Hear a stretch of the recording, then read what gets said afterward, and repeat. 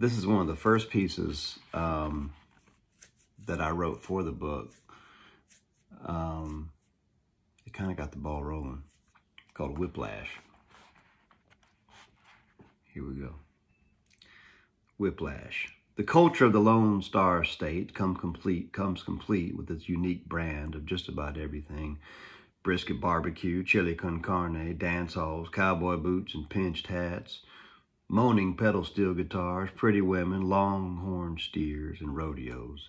Lots and lots of rodeos. Texans just love to watch the cowboys rope, wrestle, wrangle, and wipe out in these little sad rings of rodeo dirt. Once in a while, live musical entertainment gets lassoed into this circus for added melodrama. In the early days of my career living in Austin, my gigs were slim and random. Not much has changed, but many of those shows I did in the late 90s around Texas would flail in wild, desperate, grandiose fashion of a young musician trying to live up to his big ideas. The story of the gig I'm about to lay down involves a 2-hour marathon set of music on a sweltering Texas summer day at, you guessed it, the Austin Rodeo. The offer at first seemed very doable, like so many other gigs I'd played with the ordinary arrangements. My band and I arrived at the fairgrounds just after noon and made our way to the main stage, a retired 18-wheeler flatbed trailer draped with some flashing, low-rent lighting that served for our staging and production. The scorching midday sun barreled right down on the stage as I surveyed the scene. There would be no escaping the Texas summer heat. Cotton candy and funnel cake vendors lined the perimeter of the steaming blacktop parking lot. There were a few fair picnic tables and a wooden pen for a makeshift petting zoo. Only a handful of people were in attendance, peppered about, hiding in whatever shade they could find. We gathered ourselves backstage with some wonderful corn dog catering and lukewarm tall boys. Showtime. We hit the stage, hiding under our straw hats, strapped with water bottles, readied up like soldiers going into battle with the scorching heat and an itty-bitty crowd. The MC of the event was a miracle in himself.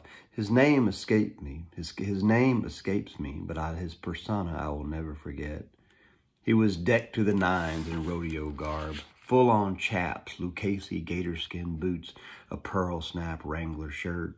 He had a little wicked grin and a cheek full of snuff. While I stared, he strode up and grabbed the microphone without hesitation and made a few announcements to the eager crowd of 7 or 8. All of those folks obviously waiting for us to slay them with our broken little swing tunes.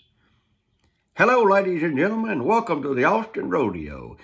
We hope you are enjoying the wonderful concessions in the Mechanical Bull, he said in his best carnival barker voice. Before we start today's entertainment, I wanted to let you guys know about adjacent to the stage on my left is a tent featuring a very, very special attraction unique only to Texas. It's Whiplash, folks, a monkey that rides a dog. He's featured in rodeos all over Texas. He can jump and rope like a real cowboy. This is not to be missed, folks, and he'll start performing in just 10 minutes. So I suggest you start making your way to get a good seat to see this show-stopping phenom. And without further ado, please help me welcome Seth Walters and his band. We stood there in utter amazement as all 8 of our fans beelined to see the cowboy monkey work the crowd into a frenzy. And who can blame them? I wish I could have joined the migration. We played our set to some abandoned lawn chairs, and when we finished, you better believe, we busted ass over to see Whiplash. Fast forward a couple years to A Coruña, Spain, where we were on tour performing a little coastal dive bar. Before showtime, I told this tale to my hilarious Belgian friend and tour manager, Philip Chabot. He fell out laughing so hard I thought he was going to hyperventilate right there on our merchandise table. He couldn't believe I got upstaged by a monkey that rides a dog. Oh, I can believe it. Ride on, Whiplash.